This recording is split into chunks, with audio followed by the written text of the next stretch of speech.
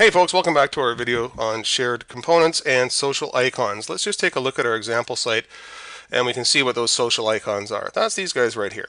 Just a side note, not all templates are going to include them. We may have turned them off through the style sheet. It depends on the aesthetics of the product and whatnot, but of all the components that we do include the social icons in all the packages. We may not display them though. It really depends on sort of, like I said, the aesthetics of the product and what sort of design look we're trying to go after. And not all designs may prompt or really call for having social networking icons up at the top, because we may have them down at the bottom like we do here as this example as well. So in case you don't have any, you can turn them on, and I'm going to show you how to do that right now. We go to our editor and we go to our site, our styles, and our styles.css. Let's just scroll down the page, and we're looking for what we're actually looking for is the header component region. And in there are all the different shared library items, and we may have more or less than what we're showing here in the video, but what we're looking for is the social icons. And if they are turned off in your site, you will see a visibility hidden, display none added to the social icon properties. And what you just do is just sort of select it and get rid of the visibility hidden, get rid of the display none, and then they'll show up on the page. You will need to position the top and the left or right positioning in order to get them to display wherever you want them to display, but that's just a matter of preference from this point on. You can put them wherever you want within the header of the page. Okay, now with that said, really, what are the social icons? Can you change them? What can you do with them? Well, I can tell you what. We can remove the ones we don't want. We can replace existing icons, so we can reduce the total number. We can replace the existing icons with new icons. We include in your package 160 different icons from about 52 different social networking sites, because we include 3 different sizes for each icon: large, medium, and small. And as sites grow all the time and new media outlets pop up, they'll provide their own icons. You can download them from those websites and drop them into your own website and apply them to the social networking or social icons page. But we can remove, we can replace, and we can even add to this. So I'm going to show you how to do a little bit of each. Let me just show you where you can figure out which icons are included though. Open up the site folder, the icons folder, and the icon examples page. Just open that up. And right here it tells you everything that's included, shows you the actual icon and what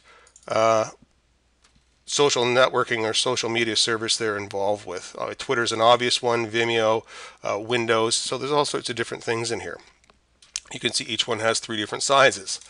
Okay, now for your, I'm going to close this one down here and go to the shared library, shared and social icons page.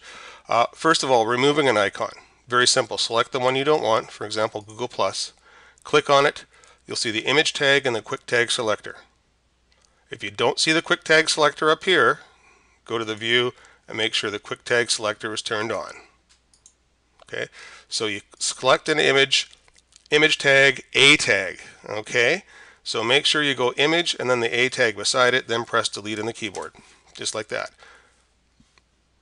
Okay, I'm just going to undo that. You can replace an icon. If you want to keep the 5, but you don't want the same 5, you can replace one. Here's the sequence to do that. Select the icon you want replaced. For example, the Google+. Double click it to open up the picture properties. Click the browse button, and let's just, usually you'll go to this folder here to start with. Go to your site folder, your icons folder, your images folder, then select the icon you want. Now, it's good to know ahead of time which size icons you're using. When you click on before you click on the browse button, you can sort of scooch over a little bit and it'll tell you that it's a Google+ -M.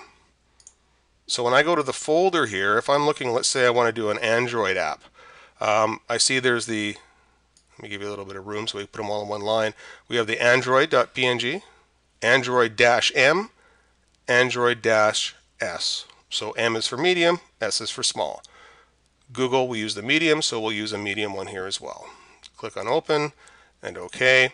Now, before you continue, when you use the picture properties to replace an image in a page, you have to double click to go back into it, go to the Appearance tab and deselect the Specify Size. Why? Because now we're enabled for mobile devices. So as a mobile device is resized and whatnot, the icons will resize accordingly and fit nicely into the page. That's how to replace an image or an icon. After that, just changing the link is very simple. You just double click on each of the icons, find the hyperlink location, and add the address for your Facebook page right down there, and make sure it's an absolute URL in terms of HTTP, Facebook. Now, many of you will say, well, I don't want people just leaving my website and going to my Facebook page. I want the page to open in a new window so that when they close the Facebook page down, my website's still there. Well, that's where you edit the target frame. You click the little pencil icon-y thing here, select New Page, and OK.